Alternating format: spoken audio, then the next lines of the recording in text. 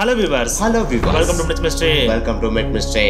சுமார் 7000 வருடங்களுக்கு முன்னாடி இந்த உலகத்துல ஒரு மிகப்பெரிய தர்ம யுத்தம் நடக்குது. அந்த தர்ம யுத்தம் ஒரு மாபெரும் கடவுளுக்கும் ஒரு மாபெரும் மனிதனுக்கும் இடையில நடக்குது. அந்த மாபெரும் கடவுள் வேற யாரும் கிடையாது ராமன், மாபெரும் மனிதன் வேற யாரும் கிடையாது ராவணன். வரலாற்றுப்படியே பார்த்தோம்னா ராமன் துரோகம் மூலமா தான் ராவணனை வீழ்த்திருப்பாரு. ஆனா ராவணன் ராமனை எதிர்த்து கிட்டத்தட்ட 13 நாள் நேருக்கு நேரா சண்டை போட்டிருப்பாரு. சோ அதுலதான் இங்க ஒரு மிகப்பெரிய கேள்வி எழுது. துரோகம் மூலமா ராவணன் அழித்த ராமன் இங்க நல்லவரா இல்ல நேருக்கு நேரா ராவணனை எதிர்த்து சண்டை போட்ட ராவணன் நீங்க கெட்டவரா? இதற்கான பதில தான் இந்த வீடியோல பார்க்க போறோம். இந்த வீடியோ முடிஞ்சதுக்கு அப்புறம் நீங்களே இதுல யார் நல்லவர் கெட்டவர்ன்றத கீழ கமெண்ட் பண்ணுங்க. இந்த வீடியோ உண்மையிலேயே செம்ம இன்ட்ரஸ்டிங்கா இருக்கும். சோ ஸ்கிப் பண்ணாம கடைசி வீடியோ பாருங்க. வாங்க வீடியோக்குள்ள போலாம். போறதுக்கு முன்னாடி சப்ஸ்கிரைப் பண்ணுங்க, சப்ஸ்கிரைப் பண்ணிட்டு போலாம். வால்மீகி எழுதிய ராமாயணத்தின்படி நம்ம கதையை ஆரம்பிச்சோம் அப்படின்னா அயோத்தியோட இளவரசன் தான் ராமன். இந்த ராமனை பத்தி சிம்பிளா சொல்லணும் அப்படின்னா அழகுலையும் வீரத்திலையும் அன்புலையும் பண்புலையும் மிகப்பெரிய திறமை வாய்ந்தவர் தான் இந்த ராமன். இவரை பத்தி இன்னும் கொஞ்சம் உங்களுக்கு தெளிவா புரியுற மாதிரி சொல்லணும் அப்படின்னா ஒரு கடவுளே மனிதனா உருவம் எடுத்து வந்தவர் தான் இந்த ராமன். இப்படிப்பட்ட ராமனுக்கும் அழகே உருவமா இருந்த சீதைக்கு இடையில கல்யாணம் முடியுது. அப்படி திருமணம் முடிந்த உடனே அவங்களோட இல்லற வாழ்க்கையும் இனித ஆரம்பிக்குது. ஆனா அப்படி ஆரம்பிச்ச உடனே சில சூழ்ச்சிகளின் காரணமாக ராமன் 14 வருடங்கள் வனவாசம் செல்ல வேண்டிய கட்டாயம் ஏற்படுது. சோ அந்த ஒரு வனவாசம் செல்வதற்காக ராமன் புறப்பட்டு இருக்கப்ப உங்களை பிரிந்து என்னால் இருக்க முடியாது அப்படின்னு சொல்லிட்டு சீதையும் அவர் கூட கிளம்புறாங்க. அப்படி கிளம்புறப்ப ராமனோட இணைபிரிய சகோதரரான லட்சுமணனும் ராமன் கூட கிளம்பி போறாரு. சோ அப்படி வனவாசம் போன 3 பேருமே பாத்தீங்கன்னா காட்டுல ரொம்ப சிம்பிளான வாழ்க்கை தான் வாழ்ந்துட்டு இருக்காங்க. இப்படியே காலங்கள் ஓடுது. அப்படி ஓடிட்டு இருக்கப்பயே ஒரு நாள் பாத்தீங்கன்னா நம்ம சூர்பனகை இருக்காங்க பாத்தீங்களா, அவங்க ராமன் இருக்கிற பக்கம் பயணம் செய்யற சூழ்நிலை கிரியேட் ஆகுது. சோ அந்த ஒரு டைம்ல சூர்பனகை ராமன் இருக்கிற பக்கம் நடந்து போறப்ப ராமனோட அழகை பார்த்து அவங்க பயங்கரமா மயங்கிடுறாங்க. அப்படி மயங்கின உடனே அவங்க ராமன்ட்ட போயிட்டு நான் உங்களை திருமணம் பண்ணிக்க ஆசைப்படுறேன், என்ன நீங்க திருமணம் பண்ணிக்கிறீங்களா அப்படின்னு சொல்லிட்டு கேக்குறாங்க. அப்படி கேட்ட உடனே நம்ம ராமன் சூர்பனகை கிட்ட சிம்பிளா இல்லமா ஆல்ரெடி எனக்கு கல்யாணம் முடிஞ்சிருச்சு, அது மட்டும் கிடையாது நான் ஒரு ஏக பத்தினி விரதனும் கூட. சோ நான் என்னோட வாழ்க்கையில ஒரே ஒரு பொண்ணை மட்டும் தான் கல்யாணம் முடிப்பேன், ஒரு பொண்ணை தாண்டி வேற எந்த பொண்ணையும் ஏறெடுத்து பார்க்க மாட்டேன், அதனால இந்த ஒரு ஆசையை இதோட விட்டுரு அப்படின்னு சொல்லிட்டு சூர்பனகை கிட்ட சொல்லிடுறாரு. சோ இப்படி இவங்க 2 பேரும் பேசிட்டு இருக்கிற அந்த ஒரு கணத்துல இவங்க 2 பேரும் பேசிட்டு இருக்கிறத கொஞ்சம் தூரமா இருந்து லட்சுமணன் பாத்துறாரு. அப்படி பார்த்த உடனே ஆத்தாடி நம்ம அண்ணனை ஏதோ ஒரு அறைக்கு தான் வந்து மயக்க ட்ரை பண்ணிட்டு இருக்கா, இது நடக்கவே கூடாது அப்படின்னு சொல்லிட்டு சடனா போய் சூர்பனகையோட மூக்கு அறுத்துறாரு. அப்படி அறுத்த உடனே நம்ம சூர்பனகையால வலியை தாங்கவே முடியல. சோ வேற லெவல்ல கத்தி அழுக ஆரம்பிச்சிடுறாங்க. அப்படி அவங்க கத்தி அழுத அந்த ஒரு அலறல் சத்தம் அந்த வனம் முழுக்க கிடைச்சு. ஏன் அந்த வனம் முழுக்க மட்டும் கிடையாது, அந்த வனத்தை தாண்டி கடலை தாண்டி தூரமா இருக்கிற இலங்கை இருக்கு பாத்தீங்களா, அந்த இலங்கையில பேரரசனா உட்கார்ந்துட்டு இருக்க நம்ம ராவணனோட கோட்டை இருக்கு பாத்தீங்களா, அந்த கோட்டையிலையும் ஒலிக்குது. தட் மீன்ஸ் நம்ம சூர்பனகை அந்த வலியோட கடல் கடந்து வந்து ராவணனோட கோட்டைக்குள்ள வந்து ராவணன் கிட்ட அங்க நடந்த எல்லா விஷயங்களையுமே சொல்றாங்க. இத கேட்ட உடனே ராவணனுக்கு வேற லெவல்ல ரத்தம் கொதித்தெழுது. ஏன்னா சூர்பனகை பெண்மணி மட்டும் கிடையாது, அவங்க ராவணனோட தங்கையும் கூட. சோ ஒரு தங்கையோட மூக்கறத அண்ணனுக்கு எவ்வளவு தூரம் கோபம் வரும், அந்த ஒரு கோபத்தோட தான் இப்ப ராவணன் அந்த ஒரு கோட்டையில நின்றுட்டு இருக்காரு. அப்படி நிக்கிற இந்த ஒரு ராவணனை பத்தி நம்ம சொல்லணும் அப்படின்னா ராவணன் ஒரு மருத்துவன், மாயக்காரன், அன்பானவன், வீரமானவன், இசையில் வல்லவன், பதிவிரதன், புறமுதுகிட்டு ஓடாதவன், நெஞ்சுரம் பொருந்தியவன், தஞ்சமென வந்தோருக்கு சொந்தமென ஆனவன், வஞ்சம் இல்லாதவன், ஈடு இணை இல்லாதவன், இதற்கெல்லாம் மேல லங்கேஸ்வரன் என்று கூட நம்ம ராவணன் நம்ம சொல்லலாம். இதுக்கெல்லாம் மேல ராவணனோட இன்னொரு சிறப்பம்சத்தை பத்தி சொல்லணும் அப்படின்னா அவர் ஒரு தீவிர சிவபக்தன். சிவபக்தியில இது நாள் வரைக்கும் ராவணன் அடிச்சுக்க ஆளே கிடையாது அப்படின்னு கூட சொல்லலாம். ஏன் சிவனுக்காக தன்னுடைய நரம்பியை கிழித்தெடுத்து அதன் மூலமா இசைத்து அந்த இசை மூலமா சிவனை மகிழ்வித்து அதன் மூலமா லங்கேஸ்வரன் என்ற பட்டம் வாங்கியவர் தான் நம்ம ராவணன். இப்படிப்பட்ட நம்ம ராவணன் சாதாரணமான ஆள் கிடையாது. அவர் 10 கலைகள்ல வல்லமை பொருந்தியவராக இருந்தாரு. அந்த 10 கலைகள் என்னென்ன அப்படின்னு பாத்தீங்கன்னா ஆடல், பாடல், இசை, கட்டிடம், ஜோதிடம், வானியல், சாஸ்திரம், சித்தம், மருத்துவம், போர், சமையல், மனோ தத்துவம் அப்படின்னு சொல்லிட்டு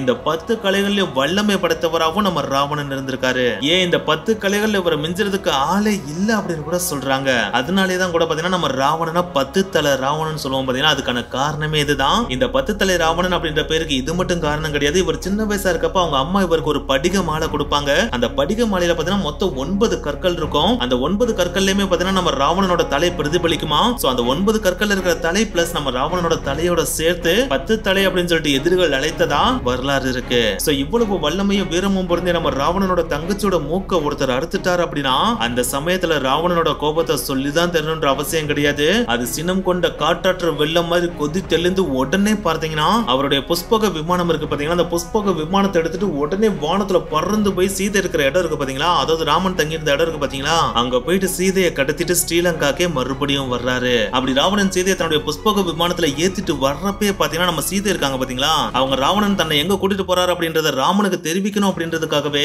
தான் அணிந்திருந்த எல்லா நகைகளையுமே தான் போற வழியில ஒவ்வொன்னா போட்டுட்டே போயிருக்காங்க. ஏன்னா அப்படி போட்டு போனா மட்டும் தான் தன்னை ராவணன் எங்க கூட்டிட்டு போறாரு அப்படின்றத சீதையால ராமனுக்கு தெரிவிக்க முடியும் இல்லையா. அதுக்காக தான் சீதை தான் வச்சிருந்த எல்லா நகைகளையுமே ஒவ்வொன்னா போட்டுட்டு போயிருந்திருக்காங்க. அப்படி நகையை சீதை போட்டுட்டு வராங்க அப்படின்றது தெரியாம ராவணன் சீதையை கூட்டிட்டு போய் இலங்கையில இருக்கிற அசோகவனத்துல சிறை வைக்கிறாரு. அப்படி சிறை வைக்கிறப்ப சீதை மட்டும் அங்க தனியா இருந்தாங்க அப்படின்னா அவங்க பயங்கரமான மன கஷ்டத்துக்கு உள்ளாவாங்க அப்படின்றதுக்காகவே ராவணன் தன்னுடைய சொந்தக்கார பெண்மணிகள்லாம் இருப்பாங்க பாத்தீங்களா, அந்த பெண்மணிகள் எல்லாரையுமே சீதை கூடவே அசோகவனத்துல இருங்கன்னு சொல்லிட்டு அசோகவனத்துல சீதை கூட தங்கவும் வச்சிடறாரு. ஏன்னா ராவணனோட எண்ணம் என்னவா இருந்துச்சு பாத்தீங்கன்னா, ஒரு பெண்ணை ஆண் தாக்கியது அப்படின்றது ஒரு மிகப்பெரிய தவறு. அந்த தவறை என்ன சொன்னாலும் நியாயப்படுத்த முடியாது. சோ இதற்கான ஒரே முடிவு போர் தான். அந்த போருக்கு ராவணன் அழைக்கணும் அப்படின்றதுக்காக தான் சீதையை ராவணன் கடத்திட்டே வந்திருக்காரு. சோ இப்படி சீதையை ராவணன் கடத்திட்டு வந்ததுக்கு அப்புறம் சீதை காணவில்லை அப்படின்ற செய்தி ராமனுக்கும் லட்சுமணனுக்கும் தெரிய வருது. அப்படி தெரிஞ்ச உடனே அவங்களும் வனம் முழுக்க தேட ஆரம்பிக்கிறாங்க. அப்படி தேடுறப்பதான் சீதை விட்டுட்டு போன நகைகளையும் பாக்குறாங்க. சோ அந்த நகைகளை பின்தொடர்ந்து ரெண்டு பேரும் போயிட்டு இருக்காங்க. அப்படி போயிட்டு இருக்கப்பே சில தூரம் வரைக்கும் தான் அந்த நகையோட தடம் இருந்துச்சே தவிர அதுக்கப்புறம் அந்த நகையோட தடமே இல்ல.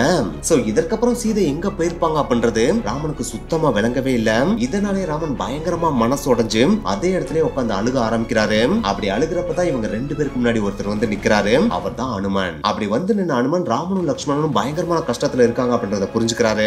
உடனே அவர் ராமனையும் லட்சுமணனையும் சுக்ரீவன்ட்ட கூட்டி போறாரு. இந்த சுக்ரீவன்றது வேற யாரும் கிடையாது, அனுமனோட க்ளோஸ் ஃப்ரெண்ட் தான் சுக்ரீவன். அந்த சுக்ரீவன்ட்ட தான் இவங்க ரெண்டு பேரையும் அனுமன் இப்ப கூட்டு போறாரு. அப்படி கூட்டு போனோடனே ராமன் தன்னுடைய மனைவியை காண அவங்களை கண்டுபிடிக்க நீங்க ஹெல்ப் பண்ணுவீங்களா அப்படின்னு சொல்லி கேட்கிறாப்ல. உடனே சுக்ரீவனும் கண்டிப்பா நான் உங்களுக்கு ஹெல்ப் பண்றேன், ஆனா அதுக்கு முன்னாடி நீங்க எனக்கு ஒரு உதவி செய்யணும் அப்படின்னு சொல்லிட்டு கேட்கிறாப்ல. அதை கேட்டோன்னே ராமனும் என்ன உதவி அப்படின்னு சொல்லிட்டு கேட்கிறாப்ல. அதற்கு சுக்ரீவன், மனைவியை பிரிந்த சோகம் எவ்வளவு பெரிதுன்னு எனக்கும் தெரியும். எனக்கு என்னுடைய மனைவியும் என்னுடைய அண்ணனான வாலி பிடிச்சு வச்சிட்டான். அது மட்டும் கிடையாது, அவன் என்னை நாட்டை விட்டே துரத்தி விட்டுட்டான். சோ நீங்க வாலியை ஜெயிச்சிட்டீங்கன்னா நான் கிஷ்கிந்தையோட அரசனாயிருவேன். அப்படி நான் அரசனாயிட்டேன்னா நீங்க கேட்கிற எல்லா உதவிகளையும் என்னால செய்ய முடியும் அப்படின்னு சொல்லிட்டு சுக்ரீவன் சொல்றாப்ல. இதை கேட்டோன்னே ராமனும் அவ்வளவுதான் மேட்ரு, இதெல்லாம் எனக்கு ஜுஜிபி மேட்ரு அப்படின்னு சொல்லிட்டு அசால்ட்டா கிளம்புறாப்ல. அப்படி கிளம்புறத பார்த்தோன்னே சுக்ரீவனுக்குனாலும் பயங்கரமான ஷாக்கு. அப்படி ஷாக் ஆன உடனே, என்ன ராமன் எங்க போறீங்க? எங்க அண்ணன் என்ன சாதாரணமான மனுஷன் நினைச்சிட்டீங்களா? அவன் ஒரு பயங்கரமான வீரன். 7 மரத்தை உடைச்சு அதுல இருந்து 50 செஞ்சு எய்துற அளவுக்கு திறமை வாய்ந்த வீரன். அவன்கிட்ட நேருக்கு நேரம் நின்று போரிட்டு ஜெயிக்கிறதுன்றது சாதாரணமான விஷயம் கிடையாது. அவனை நீங்க வில்லெய்து கொள்ளணும் அப்படின்னா நீங்க அவனோட பயங்கரமான வில்வித்தைக்காரனா தான் இருக்கணும். சோ நான் உங்க வில்வித்தை ஆராய்ந்ததுக்கு அப்புறம் தான் உங்களை நான் எங்க அண்ணன்ட்டே அனுப்ப முடியும் அப்படின்னு சொல்லிட்டு சுக்ரீவன் சொல்றாப்ல. இதை கேட்டனே ராமன் லைட்டா சிரிச்சுக்கிட்டே கொஞ்சம் கூட யோசிக்காம அவருடைய வில்லை அம்பை எடுத்து சரட்டுன்னு அதை எய்துறாப்ல. அப்படி எய்த அடுத்த செகண்ட்லயே பாத்தீங்கன்னா 7 மரத்தையும் சரசரன்னு தொலைச்சிட்டு போய் அடுத்து 7 மலையும் விறுவிறுன்னு தொலைச்சிட்டு போய் கடைசியா 7 கடலையும் உள்ள போது வெளியே வந்து நம்ம ராமன் கையிலே அம்பு வந்து நின்றுச்சான். அது இது எல்லாம் நடந்ததுக்கு ரொம்ப நேரம் ஆகல, ஃபிராக்ஷன் ஆஃப் செகண்ட்லயே நடந்து முடிஞ்சிச்சான். இத பார்த்தோன்னே நம்ம சுக்ரீவன் வேற லெவல்ல ஆச்சரியமாயிராப்ல. ஆத்தாடி உங்க திறமை வேற லெவல்ல இருக்கு, இருந்தாலும் எங்க அண்ணனை கொல்றதுக்கு நம்ம பிளான போட்டாகணும் அப்படின்னு சொல்லிட்டு 4 பேர் உட்காந்து பயங்கரமா பிளான போட ஆரம்பிச்சிட்டாங்க. அந்த பிளான்ல இவங்க முடிவு பண்ண முதல் விஷயமே எக்காரணத்தை கொண்டு ராமன் வாலிக்கு எதிரா நேருக்கு நேரம் நின்று சண்டை போடக்கூடாது அப்படின்றதான். ஏன்னா வாலி ஒரு மிகப்பெரிய வார்த்தை இறைவன் இருந்து வாங்கி வச்சிருந்தாப்ல. அது வேற எதுவும் கிடையாது, தனக்கு எதிராக ஒரு எதிரி வந்து நேருக்கு நேரம் நின்று சண்டை போட்டா அப்படின்னா அவனுடைய பலத்துல பாதி பலம் எனக்கு வந்துடணும் அப்படின்றதான் அந்த வரமே. ஏன்னா ஆல்ரெடி வாலி பயங்கரமான வீரம் பொருந்தியவனா இருக்காரு இல்லையா, அப்படி இருக்கப்ப எதிரோட பலமும் இவருக்கு வந்துச்சு அப்படின்னா அவர் பயங்கரமான பலம் பொருந்திய வீரனா இருவார் இல்லையா. அதனாலதான் எக்காரணத்தை கொண்டு ராமன் நேருக்கு நேரம் நின்று சண்டை போடக்கூடாது அப்படின்றதுல அவங்க விடாப்பிடியா இருந்தாங்க. சோ இவங்க பிளான் போட்ட அந்த நாளும் வருது. அந்த ஒரு நாள்ல சுக்ரீவன் அவங்க அண்ணனான வாலியை தனியா சந்திக்கிறாப்ல. அப்படி சந்திக்கிறப்ப சுக்ரீவன் செஞ்ச வேலையினால வாலி சுக்ரீவனை போட்டு ஆடி அடி நடிக்கிறாப்ல. அப்படி அடிக்கிறப்ப சுக்ரீவனும் பாத்தீங்கன்னா அமைதி அடி வாங்கிட்டே இருக்காப்ல. அப்படி அடி வாங்குறப்ப மறைஞ்சிருக்க ராமன் எப்படா அம்பை எய்துவார் அப்படின்னு சொல்லிட்டு சுக்ரீவனும் வெயிட் பண்ணி பாக்குறாப்ல. ஆனா ராமனும் அம்பை எய்துற மாதிரியே தெரியல, வாலியும் சுக்ரீவன் அடிக்கிறத நிப்பாட்டுற மாதிரியே தெரியல. ஒரு ஸ்டேஜுக்கு மேல சுக்ரீவனுக்கு செம்ம கடியாயிருது. ஆத்தாடி இதுக்கு மேல நம்மளால அடி வாங்கவே முடியாதுடா அப்படின்னு சொல்லிட்டு, அண்ணா இன்னைக்கு போதும் என்னால வலி தாங்க முடியல, மிச்சம் தான் நாளைக்கு வந்து அடி அப்படின்னு சொல்லிட்டு அங்கிருந்து ஓடி வந்துறாப்ல. அப்படி ஓடி வந்தோடனே ராமன்ட்ட கோவமா வந்து, என்ன ராமன் நீ அம்பை எதிர்வன்ற நம்பிக்கையில தான் எவ்வளவு அடிச்சாலும் வாங்கிட்டு இருந்தேன், ஆனா நீ அம்பை விடவே இல்லையே எதுக்கு அப்படின்னு சொல்லிட்டு கேட்கிறாப்ல. அதுக்கு ராமன் சிரிச்சுக்கிட்டே, உனக்கு அண்ணன் இருக்கான்னு சொன்னேன், ஆனா உன் அண்ணனும் ஒன்ன மாதிரி இருக்கான்னு சொல்லவே இல்லையே, ரெண்டு பேரும் பாக்குறதுக்கு அச்சசலா ஒரே மாதிரி இருக்கீங்க. சோ நான் அம்பை விடணும் அப்படின்னா நீதான் சுக்ரீவன் எனக்கு தெல்ல தெளிவா தெரியணும் இல்லையா, அது தெரியாம நான் பாட்டுக்கு அம்பை விட்டு அது ஓ மேல குத்திருச்சு அப்படின்னா நீ செத்து போயிரும் இல்லையா, அதனாலதான் நான் அம்பை விடாம இருந்தேன். சோ நாளைக்கு நீ என்ன பண்ற, நான் கொடுக்குற இந்த மாலையை போட்டு நீ ஒழுங்கா போற, அப்படி போயிட்ட அப்படின்னா மாலை போட்டிருக்கேன் சுக்ரீவன், மாலை போடாத வாலி அப்படின்றத நான் தெளிவா தெரிஞ்சுக்குவேன், அப்படி தெரிஞ்சுட்டா நான் வாலி மேல கிளியர் கட்டா அம்பை விட்டுருவேன். சோ நாளைக்கு மாலையை போட்டுப்போ அப்படின்னு சொல்லிட்டு சுக்ரீவன் ராமன் தெளிவா சொல்றாப்ல. சுக்ரீவனும் அடுத்த நாள் மாலையை போட்டு போறாப்ல. வாலியும் சுக்ரீவனை அடிக்கடின்னு அடிக்க ஆரம்பிக்கிறாரு. இந்த டைம்ல சுக்ரீவன் கழுத்துல மாலை இருக்கிறத ராமன் தெளிவாவே பாத்துறாரு. உடனே தன்னுடைய வில்ல எடுத்து அம்பை சரட்டுன்னு வாலி மேல எய்துறாரு. அந்த அம்பும் பயங்கர ஃபாஸ்டா மின்னல் வேகத்துல வாலி நோக்கி போகுது. அது மட்டும் கிடையாது, அது ஃபிராக்ஷன் ஆஃப் செகண்ட்ல வாலியை ரீச் பண்ணவும் செய்து. அப்படி ரீச் பண்ண உடனே வாலி அதை நோட் பண்ணிடுறாரு. அப்படி நோட் பண்ண உடனே இதுவரைக்கும் யாருமே பிடிக்காத ராமனோட அம்பை வாலி அசால்ட்டா பிடிச்சிடறாப்ல. அப்படி பிடிச்ச உடனே அம்போட நுனியில இருக்க இன்னொரு விஷயத்தையும் பாக்குறாப்ல. அதுதான் ராமபானம் அப்படின்ற அப்படின்ற அந்த எழுத்துக்கள். அதை பார்த்தோன்னே இந்த ராமன் தான் இருக்காரு அப்படின்றத அவர் நல்லாவே தெரிஞ்சுக்கிறாரு. அப்படி தெரிஞ்ச உடனே பிடிச்ச அந்த அம்பை அவரே விட்டு அவருடைய நெஞ்சில அவரே வாங்கிக்கிறாரு. அப்படி வாங்கின அந்த அம்பும் பாத்தீங்கன்னா வாலியோட நெஞ்சு பகுதியில போயிட்டு முதுகு பகுதி வழியே வரவே இல்லையா. இதை பார்த்தோன்னே லட்சுமணனுக்கு பயங்கரமான ஷாக்கு. ஆத்தாடி, நம்ம அண்ணனோட அம்பு போய் இவருடைய முதுகு பகுதி வழியே வெளியே வரல அப்படின்னா இவர் பயங்கரமான பலசாலி தான் அப்படின்றத லட்சுமணன் உணர்ந்துறாரு. அப்படி உணர்ந்தோடனே ராமனும் லட்சுமணனும் வாலிக்கிட்ட போறாங்க. அப்படி போன உடனே ராமனை பார்த்த வாலிக்கினாலும் கண்ணிலிருந்து கண்ணீர் பொத பொதன்னு கொட்டிடுது. உங்களுடைய திருவடிகளை ஒரு நாளாவது வணங்கணும் அப்படின்றதான் என்னுடைய வாழ்நாளோட இலக்காவே இருந்துச்சு. ஆனா உங்களுடைய கைகளே நான் இறப்பேன் அப்படின்றத நான் ஒரு நாள் எதிர்பார்க்கல. இருந்தாலும் இந்த ஒரு வீர மரணம் எனக்கு சந்தோஷத்தை தான் கொடுக்குது. நான் உங்களுடைய தீவிர பக்தன். நான் உங்கள்கிட்ட சொல்ல வேண்டிய விஷயம் இந்த ஒரே ஒரு விஷயம் தான். என்னுடைய தம்பி சுக்ரீவன் அப்பக்கப்ப பாத்தீங்கன்னா மதுபோதைக்கு அடிமையாயிருவாப்ல. அவனை பத்திரமா பாத்துக்க வேண்டியது உங்களுடைய கடமை அப்படின்னு சொல்லிட்டு அந்த இடத்துல வாலியோட உயிர் பிரிஞ்சிருது. சோ அப்பதான் ராமனே ஃபீல் பண்ணுவாப்ல, என்னுடைய பக்தனை நானே கொண்டுட்டேனே அப்படின்னு சொல்லிட்டு. ஆனா என்னத்தான் ஃபீல் பண்ணாலும் அவர் இறந்து போயிட்டார் இல்லையா. சோ நம்ம சுக்ரீவன் பாத்தீங்கன்னா கிஷ்கிந்தியோட அரசனாயிராப்ல. அதுக்கடுத்து சுக்ரீவன் ராமனுக்கு செய்து கொடுத்த சத்தியத்தின்படியே சீதையை கண்டுபிடிக்க தேவையான வானர படைகளை ராமனோடய அனுப்பி விடுறாப்ல. அந்த வானர படைகளிலே மிகப்பெரிய வீரன் தான் ஹனுமன். சோ மிகப்பெரிய வீரனான ஹனுமனையும் அவருடைய வானர படைகளையும் கூப்பிட்டுட்டு ராமனும் லட்சுமணனும் சீதையை கடத்திட்டு போன திசையை நோக்கி நடந்து போயிட்டே இருக்காங்க. அப்படி போயிட்டு இருக்கப்போ வழியில ஒரு மிகப்பெரிய நீர்நிலை இருக்கிறத பாக்குறாங்க. சரி, இது ஒரு சாதாரண நீர்நிலையா தான் இருக்கும், நம்ம கடந்து போயிடலாம் அப்படின்னு சொல்லிட்டு தான் இனிஷியலா அவங்க அது பக்கத்துல போறாங்க. ஆனா அப்படி பக்கத்துல போனதுக்கு அப்புறம் தான் அவங்களுக்கே தெரியுது இது சாதாரண நீர்நிலை கிடையாது, இது ஒரு மிகப்பெரிய கடல் அப்படின்றதேவும். அதை பார்த்த உடனே அவங்க எல்லாருமே அதே இடத்துல அதிர்ச்சி அடைஞ்சு நின்றாங்க. ஏன்னா அந்த ஒரு கணத்துல ராமன் மனித உருவத்துல இருக்காரு இல்லையா. சோ அப்படி இருக்கிறப்ப இவ்வளவு பெரிய கடலை கடந்து போக முடியுமா அப்படின்னு கேட்டா அது கண்டிப்பா முடியாது தானே. சோ இந்த ஒரு கடலை தாண்டி தன்னுடைய மனைவியை ஒருத்தர் எப்படி கடத்திட்டு போயிருப்பார் அப்படின்றது ராமனுக்கு இருந்த ஒரு மிகப்பெரிய அதிர்ச்சியா தான் இருந்துச்சு. சோ இந்த கடலை தாண்டி அப்படி என்னதாண்டா இருக்கு அப்படின்றத தெரிஞ்சுக்கிறதுக்காகவே ராமன் பக்கத்துல இருந்த உயரமான மலையோட உச்சியில ஏறி கடலை தாண்டி இருக்கிற அந்த ஒரு நிலப்பரப்பை பாக்குறாரு. அதை பார்த்த உடனே அவர் மெய் மறந்து போயிடுறாரு அப்படின்னு தான் சொல்லியானோ. ஏன்னா அந்த கடலை தாண்டி இருக்கிற அந்த ஒரு நிலப்பரப்பு பாத்தீங்கன்னா இது வரைக்கும் அவர் பார்த்திராத அளவுக்கு பயங்கரமான பசுமை நிறைந்த ஒரு நிலப்பரப்பா இருக்கு. அங்க இருக்கிற மரங்களும் செடிகளும் பூக்களும் அதுக்கு மேல பறந்துட்டு இருக்கிற பறவைகளோட சத்தங்களை கூட ராமனால நல்லாவே உணர முடியுது. அதை பார்த்த உடனே அவர் லட்சுமணன் சொன்ன ஒரே விஷயம் இதுதான், நம்ம அயோத்தியை பத்தி எழுதின புலவர்கள் யாருமே இது வரைக்கும் இலங்கையை பார்த்தது கிடையாது போல. அப்படி அவங்க பார்த்திருந்தாங்க அப்படின்னா அயோத்தியை விட அழகான இடம் இந்த உலகத்திலேயே இல்ல அப்படின்னு அவங்க எழுதிருக்கவே மாட்டாங்க. ஏன்னா என்னுடைய வாழ்நாளே இவ்வளவு அழகான ஒரு நிலப்பரப்பை நான் பார்த்ததே கிடையாது. இப்படிப்பட்ட இந்த ஒரு நிலப்பரப்பு ஆட்சி செய்யற அந்த ஒரு அரசனை நான் பார்க்கிறதுக்கு மிக மிக ஆவலா இருக்கேன் அப்படின்னு லட்சுமணன் ராமன் சொல்றாரு. அப்படி ராமன் லட்சுமணன் இந்த மாதிரி சொல்லிட்டு இருக்கிற அந்த ஒரு கணத்துல நம்ம ஹனுமன் இருக்காரு பாத்தீங்களா, அவர் கடல்ல சரட்னு குதிச்சு கடல்ல நீச்சல் அடிச்சு இலங்கைக்கு போயிடுறாரு. அப்படி போன உடனே அவரும் முதல்ல இலங்கையை பார்த்த உடனே அவர் வேற லெவல்ல அதிர்ச்சி அடைஞ்சிடறாரு.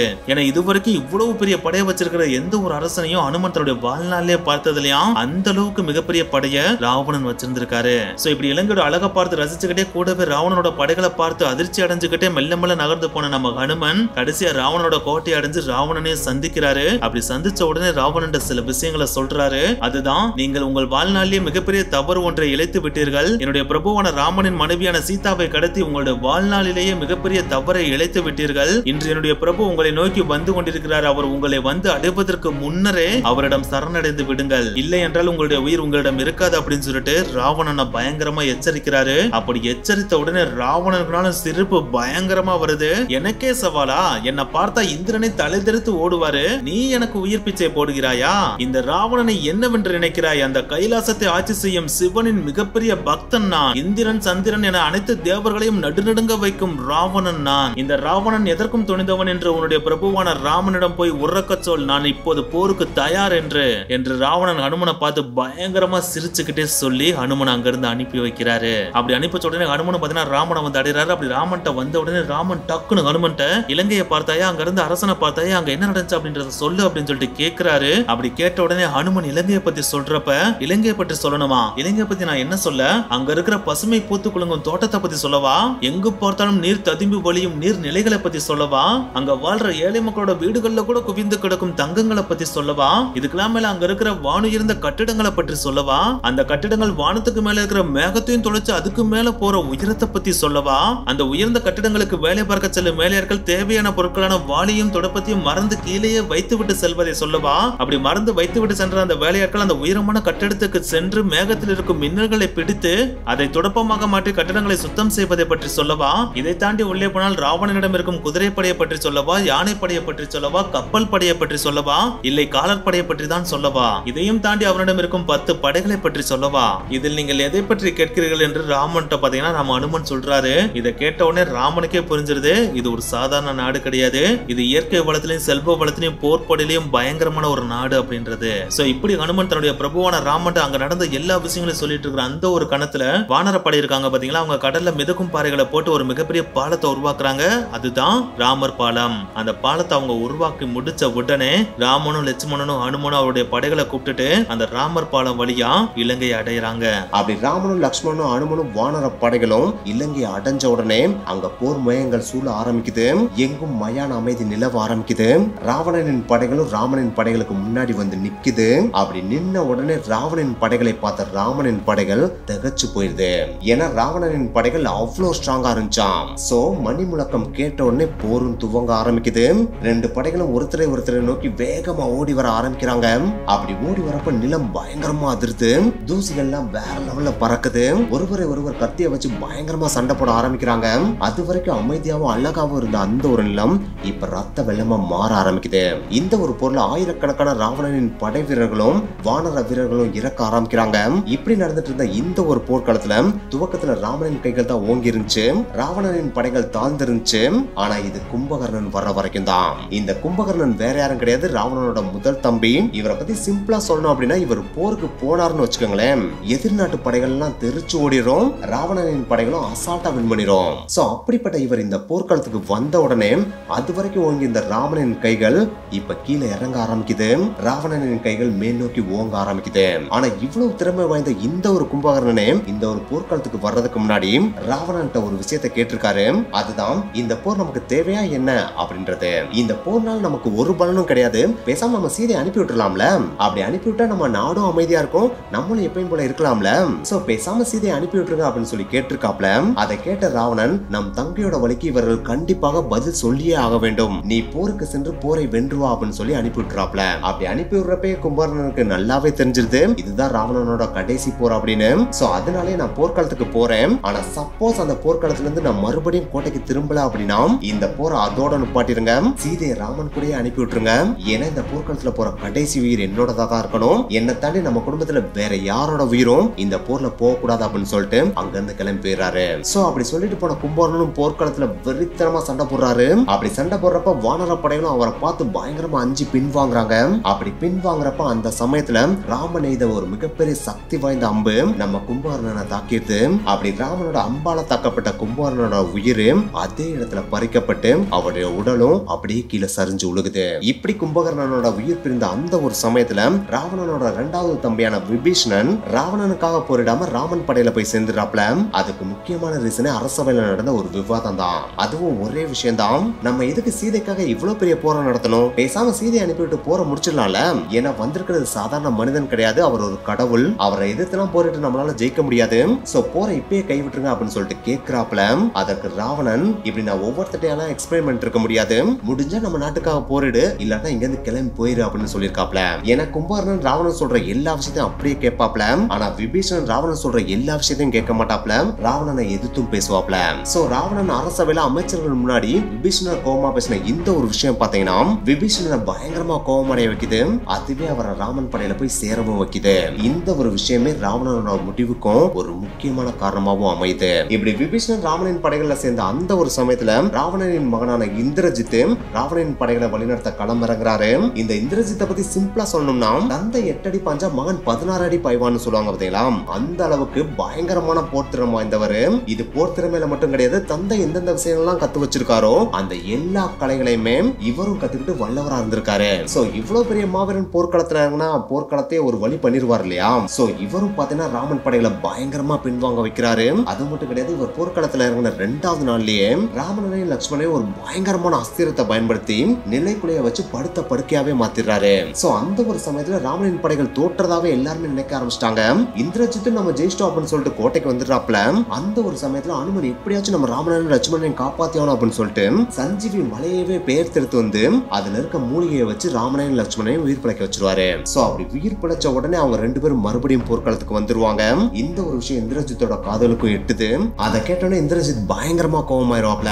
அப்படி கோபமான உடனே இதுக்கு மேலே நம்ம சாதாரணமா போரிட்டாலும் ஜெயிக்க முடியாது, நம்ம வீழ்த்த முடியாத எதிரிகளை வீழ்த்துறதுக்கு செய்யக்கூடிய செயல்முறையான ஒரு மிகப்பெரிய யாகத்தை செய்வோம், அந்த யாகத்தை நம்ம வெற்றிகரமா முடிச்சிட்டோம் அப்படின்னா நம்ம ஈஸியா ஜெயிச்சிடலாம். ஆனா அந்த யாகம் நடத்தி முடிக்கிறதுக்கு நமக்கு கால அவகாசம் தேவை. அதற்கு ஏதாவது வழி செய்தானோ அப்படின்னு சொல்லிட்டு சீதை மாதிரி இருக்க ஒரு போலி தலையை உருவாக்கி அதை கொண்டு போய் போர்க்களத்துல இருக்க ராமன் லட்சுமணனுக்கு முன்னாடி தூக்கி போட்டு வந்துருவாப்ல.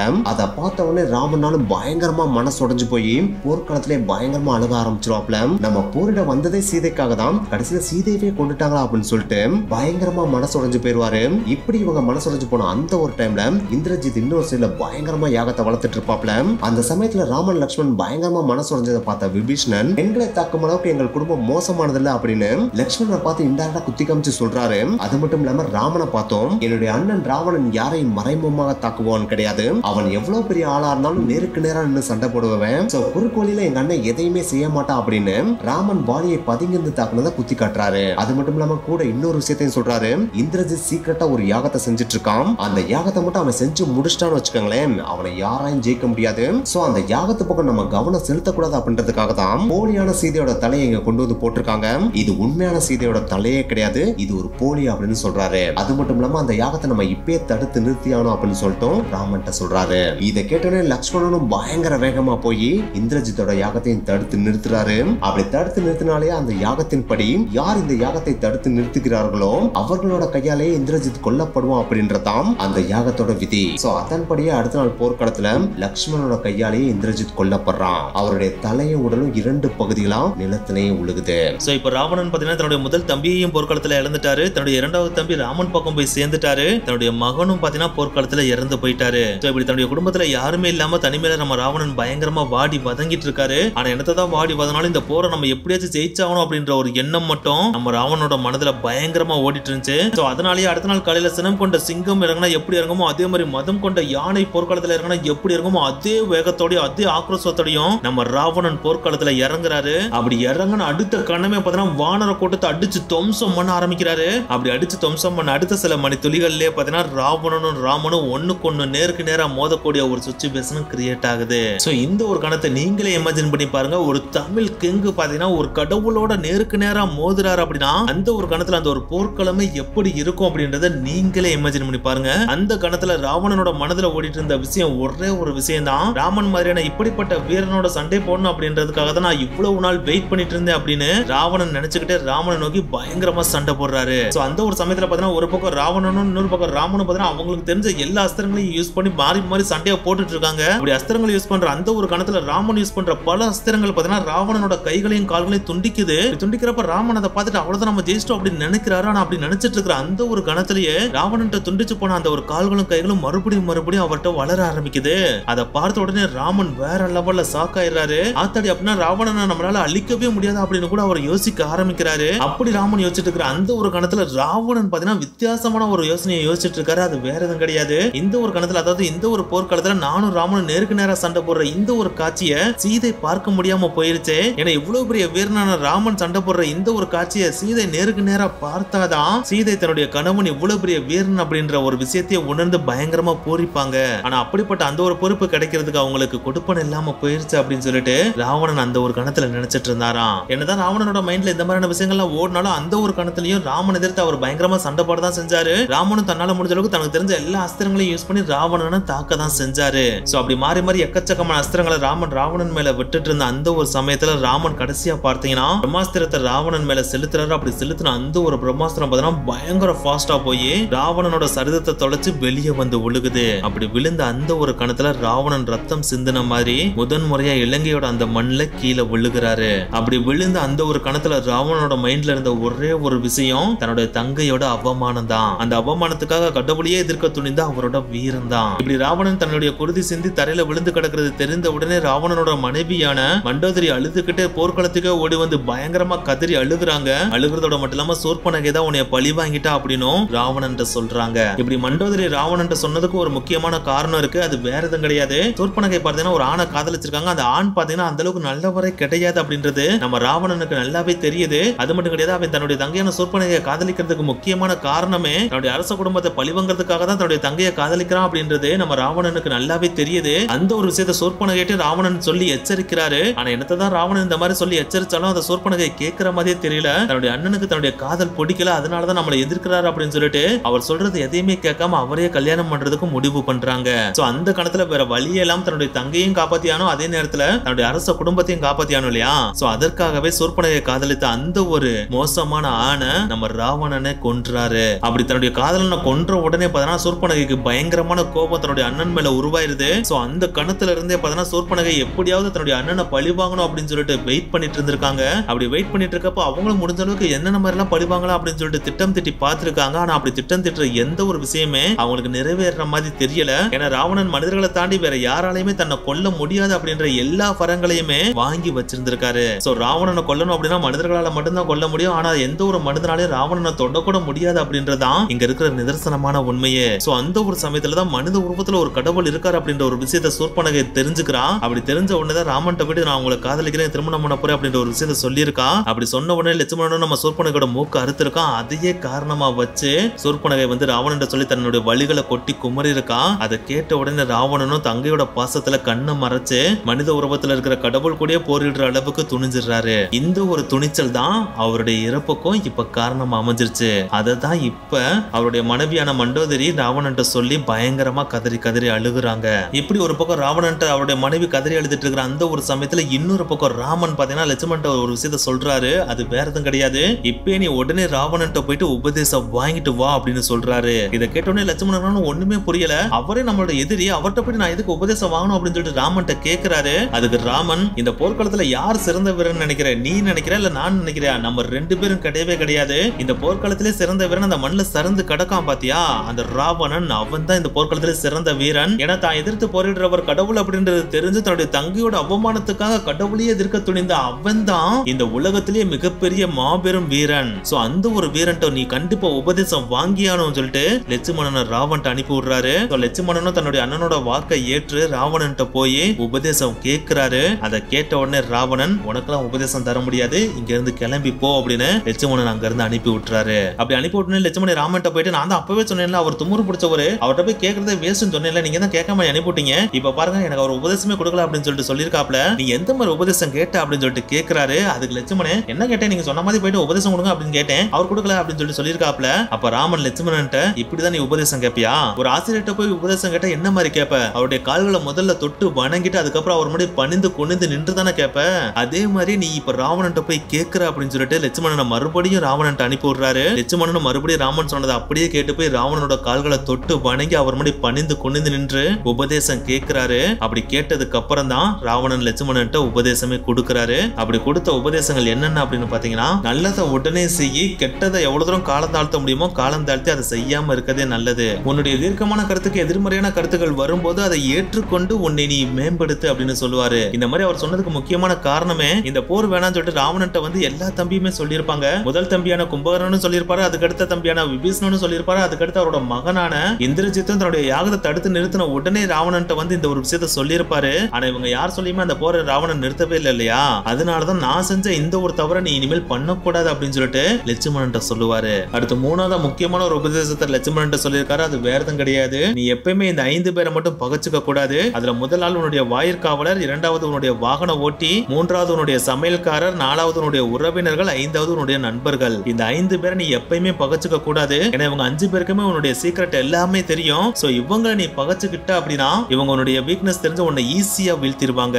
இந்த மூணாவது உபதேசத்தை இவர் சொன்னதுக்கு ஒரு முக்கியமான ரீசன் இருக்கு. ஏன்னா இவர் தன்னுடைய இரண்டாவது தம்பியான விபீஷணனை பயங்கரமா பகச்சுக்கிட்டார் இல்லையா, அப்படி பகச்சதுனாலதான் அவர் ராமன் கூட சேர்ந்து ராவணனோட வீக் பாயிண்ட சொல்லி ராவணனை தோற்கடிச்சாரு. சப்போஸ் இவர் விபீஷணனை பகைக்காம இருந்திருந்தாரு அப்படின்னா அவர் ராவணன் கூடயே இருந்திருப்பாரு, ராவணனும் தோற்கிறதுக்கான வாய்ப்புகள் கம்மியா இருந்திருக்கும் இல்லையா. அந்த ஒரு தப்ப நீ செய்யக்கூடாது அப்படின்னு லட்சுமணன் மூணாவது உபதேசமா ராவணன் சொல்லியிருக்காரு. சோ இந்த 3 உபதேசங்கள் சொன்ன உடனே ராவணனும் கடைசியா இறந்து போயிடுறாரு. சோ ராவணன் இறந்ததுக்கு அப்புறம் ராமன், லக்ஷ்மண், சீதா, ஹனுமன் 4 பேரும் ஸ்ரீலங்கால இருந்து கிளம்பி அயோத்தியை வந்து அடைஞ்சிடறாங்க.